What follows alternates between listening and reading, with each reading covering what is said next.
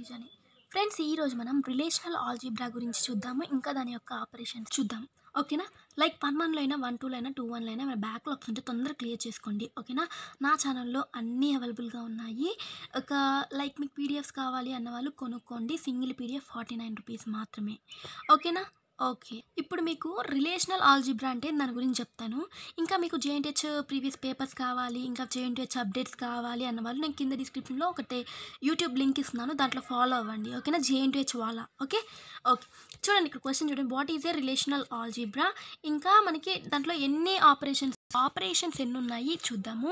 ఇంకా చూడండి, discuss in about properties of A relational algebra. Properties ఎన్ని ఉన్నాయి రిలేషనల్ ఆల్జీబ్రాలో, దాని గురించి కూడా తెలుసుకుందాము. ఓకేనా? ఇక్కడ చూడండి, రిలేషనల్ ఆల్జీబ్రా అంటే రిలేషన్ అంటే ఏంటి అసలు? ఫస్ట్ రిలేషన్ అనేదాన్ని మనం టేబుల్ కూడా అంటాం. Relation is nothing but A table. Relation అనేదాన్ని మనం టేబుల్ కూడా అని పిలవచ్చు. 1 or 2 tables relations as input produce the relation output. మనకి 1 or 2 టేబుల్స్, ఒకటైనా రెండైనా టేబుల్స్లో రిలేషన్స్ ఉంటాయి కదా, ఆ టేబుల్స్ అనేవి ప్రొడ్యూస్ చేస్తుంది అవుట్పుట్ అనేది. ఒక టేబుల్, 2 టేబుల్స్, ఒక్క అవుట్పుట్ వచ్చింది, ఒక్క టేబుల్ వచ్చింది. చూడండి, relation algebra consist of A set of relations. మనం 2 టేబుల్స్ నుంచి ఒక్క టేబుల్ని క్రియేట్ చేసేదాన్ని మనము ఇక్కడ రిలేషనల్ ఆల్జీబ్రా అంటాము. ఇక్కడ చూడండి, relational algebra contains the following operations. మనకి రిలేషనల్ ఆల్జీబ్రా అనేది ఎన్ని ఆపరేషన్స్? ఒకటేమో సెట్ ఆపరేషన్స్, ఇంకోటేమో data base operations are special operators కూడా ఆపరేటర్స్ అయినా అనొచ్చు. సో ఫస్ట్ మనకి ఇక్కడ సెట్ ఆపరేషన్స్ చూద్దాం. సెట్ ఆపరేషన్స్లో మనకి ఏమేమి ఉన్నాయి? సెట్ ఆపరేషన్స్లో మనకి యూనియన్ ఉంది, ఇంటర్సెక్షన్ ఉంది, డిఫరెన్స్ ఉంది, ఇంకా కార్టీషియన్ ఉంది. ఓకేనా? నెక్స్ట్ చూడండి, ఇక్కడ ఫస్ట్ టైప్లో మనం సెట్ ఆపరేషన్స్ చూసాం. నెక్స్ట్ ఇక్కడ డేటాబేస్ ఆపరేషన్స్లో ఏమున్నాయి చూడండి. Database operations are special operators కూడా అనొచ్చు. డేటాబేస్ ఆపరేషన్స్లో మనకి సెలెక్షన్ ఉంది, ఇంకోటేమో ప్రొజెక్షన్ ఉంది, ఇంకోటేమో డివిజన్ ఉంది. ఓకేనా? ఓకే. ఇప్పుడు సెట్ ఆపరేటర్స్ గురించి ఆపరేషన్స్ ఉన్నాయి కదా, సెట్ ఆపరేషన్స్ గురించి చూద్దాం. Set ఆపరేషన్స్లో union, intersection, difference, Cartesian అంటే ఏంటో చెప్తాను. ఫస్ట్ మనం యూనియన్ అంటే ఏంటి దాని గురించి చెప్తాను. చూడండి, యూనియన్ అంటే సింబల్, దీనికి యూనియన్కి యూ అనే సింబల్. ఓకేనా? Union operator is denoted by union. ఈ సింబల్తో డినోట్ అయి ఉంటుంది యూనియన్ ఆపరేటర్ అనేది. Next, union operation is perform the combination of similar columns from the table into the one resultant table. This operator combines with the records rows from the table into the one. Next చూడండి, if there is a duplicate values as a result, then it is eliminate duplicate values. ఇక్కడ union అనేది ఏంటంటే, union అనేది ఈ సింబల్తో ఉంటుంది. Union అనేది మనకి రెండు ఉంటాయి కదా టేబుల్స్. ఆ టేబుల్స్లో 2 కాలమ్స్లో 2 టేబుల్స్ ఉంటాయి కదా. 2 టేబుల్స్లో ఒక కాలం అనేది సేమ్గా ఉంటాయి. కాలమ్స్ అంటే ఇవి, రోస్ అంటే ఇవి. ఈ కాలమ్స్లో 2 కాలమ్స్లో ఏదైనా ఒక కాలమ్ని, సేమ్గా ఉన్న కాలమ్స్ని తీసుకొని దాంట్లో ఉన్న దాన్ని యూనియన్ చేస్తుంది. ఏదైతే సేమ్గా ఉన్నాయో 2 టేబుల్స్లో దాన్ని యూనియన్ చేసిద్ది సెకండ్ టేబుల్లోది చెప్తాను. ఇంకా మనకి సేమ్గా ఉన్న వాల్యూస్ని, డూప్లికేట్ వాల్యూస్ని రిమూవ్ చేసిద్ది. ఓకేనా? సో గైస్, ఇప్పుడు మనకి 2 టేబుల్స్ ఉన్నాయి. ఒక టేబుల్, ఇంకో టేబుల్. రిలేషన్ 1 అనొచ్చు, రిలేషన్ 2 అనొచ్చు, లేకపోతే టేబుల్ 1 అనొచ్చు, టేబుల్ 2 అని చెప్పొచ్చు. Table 1 union table 2. సో ఇక్కడ మనకి ఈ 2 టేబుల్స్లో సేమ్గా ఉన్నదాన్ని ఏముంది? సేమ్గా ఇది రోస్, ఇవి రోస్, ఇవి కాలమ్స్. ఈ టేబుల్లో రెండిట్లో కామన్ ఏముంది చెప్పండి? నేమ్ అనేది 2 కాలమ్స్ అనేవి సేమ్గా ఉన్నాయి కదా. సో ఈ కాలమ్స్లో నుంచి మనకి యూనియన్ చేసిద్ది. యూనియన్ అంటే ఏంది? ఇప్పుడు ఏ ఉంది, ఏ అనేది ఇక్కడ ఉందా లేదా? ఉంది. ఏ దీంట్లో ఉంది కదా. సో ఈ రెండిట్లో ఉంది కాబట్టి ఏ అనేది రాసాము. ఇక్కడ బి ఇక్కడ ఏమైనా ఉందా? బి లేదు. సో బి రాస్తాము, ఎందుకంటే దీంతో కంపేర్ చేయాలి. ఈ టేబుల్ ఏతో ఇది కంపేర్ చేయాలి. ఇక్కడ బి ఉందనుకోండి, ఇక్కడ కూడా బి ఉందనుకోండి, రాయొచ్చు. సి ఉంది, సి రాయొచ్చు. ఈ టేబుల్లో మనకి ఒకవేళ ఈ రెండిట్లో కామన్గా ఉన్న వాటినేమో రాస్తాము. దీంట్లో ఉండి దీంట్లో లేకపోయింది అనుకోండి, అప్పుడు మనం రాయము. దీంట్లో ఏవైతే సేమ్గా ఉన్నాయో అప్పుడు రాస్తాం. ఏ, బి, సి. ఇప్పుడు ఏ ఉంది కదా ఇక్కడ, సో ఏ రాసాము. బి లేదు ఇక్కడ, అయినా కానీ రాస్తాము. సి కూడా లేదు ఇక్కడ, అయినా కానీ రాస్తాము. సో ఇదిగోండి, దీన్నే మనం యూనియన్ అంటాము. ఓకేనా? నెక్స్ట్ చూడండి ఇక్కడ ఇంటర్సెక్షన్. ఇంటర్సెక్షన్ అంటే ఏంటిది? Intersection operation is denoted with intersection. ఇంటర్సెక్షన్ది ఇట్లా డబల్ ఇదే రివర్స్ యూ ఉంటుంది కదా, అలా దీన్ని ఇంటర్సెక్షన్ సింబల్ అంటాము. ఇది కూడా same. It is a operation used to pick A record from the both the tables which are the common to them. It should have A union కంపబిలిటీ. ఇక్కడ మనకి ఏదైతే సేమ్గా ఉన్నాయో ఆ సేమ్గా ఈ టేబుల్లో సేమ్గా ఉన్న వాటినే రాస్తాము. ఓకేనా? ఇక్కడ ఏ ఉంది, ఇక్కడ ఏ ఉందా లేదా? ఉంది, ఏ రాసాము. ఇక్కడ బి ఉంది, కాకపోతే సెకండ్ టేబుల్లో కూడా బి ఉండాలి, కాకపోతే లేదు కాబట్టి మనము ఈ సెకండ్ టేబుల్లో అందుకని రాయము. నెక్స్ట్ సి ఇక్కడ ఉందా? లేదు, సో రాయము, వదిలేస్తాము. ఓకే, దీన్నే మనం ఏమంటాము? R1 intersection R2 is equals to R3. So మనకి ఇప్పుడు R1 అనేది R2కి ఇంటర్సెక్షన్ జరిగింది. సో మనకి R1 ఇంటర్సెక్షన్ చేస్తే మనకి ఏ ఒక్కటే ఉంటుంది. ఓకేనా? అర్థమైందా? సో గైస్, ఇప్పుడు దాకా మనం యూనియన్ చూసాము, ఇంటర్సెక్షన్ చూసాము. ఇప్పుడు ఏం చూద్దాం? డిఫరెన్స్ గురించి చూద్దాం. సో డిఫరెన్స్ అనేదాన్ని మనం మైనస్ ఆపరేషన్ కూడా అనొచ్చు. ఓకేనా? Difference operation is denoted by minus. So difference operation అనేది ఈ సింబల్తో, మైనస్ అనే సింబల్తో డినోట్ అయి ఉంటుంది. Next, the operation perform to display the records that are present in only first table and does not present in the second table. ఇక్కడ ఏం చెప్తున్నారంటే, ఏవైతే records అనేవి ఫస్ట్ టేబుల్లో ఇంకా సెకండ్ టేబుల్లో ఏవైతే ప్రజెంట్ అవ్వలేదు అవైతే రాస్తాము. నేను ఎప్పుడైతే ఎక్స్ప్లెయిన్ చేస్తున్నానో అప్పుడు అర్థమైంది మీకు. It is a subtraction method.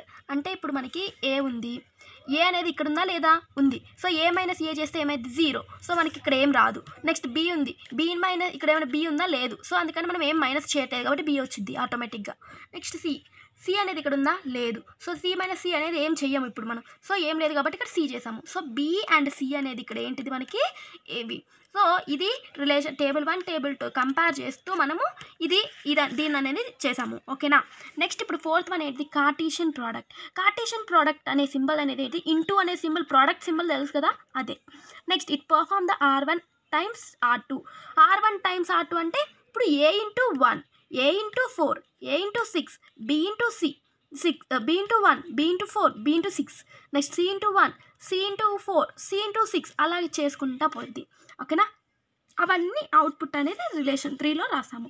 ఇది టేబుల్ 1, ఇది టేబుల్ 2. టేబుల్ 1 టేబుల్ 2 నుంచి టేబుల్ 3 అనేది వచ్చింది. ఓకేనా? ఇప్పుడు దాకా మనం ఏం చూసాము? సెట్ ఆపరేషన్స్ అనేవి చూసాము. ఇప్పుడు మనము selection like database operations are special operators అయినా అనొచ్చు, అది చూద్దాం. సో గైస్, ఇక్కడ చూడండి, యూనియన్ చూసాము, ఇంటర్సెక్షన్ చూసాము, డిఫరెన్స్ చూసాము, కార్టీషియన్ చూసాము. సో మనకి ఇప్పుడు సెట్ ఆపరేషన్స్ అనేవి అయిపోయాయి.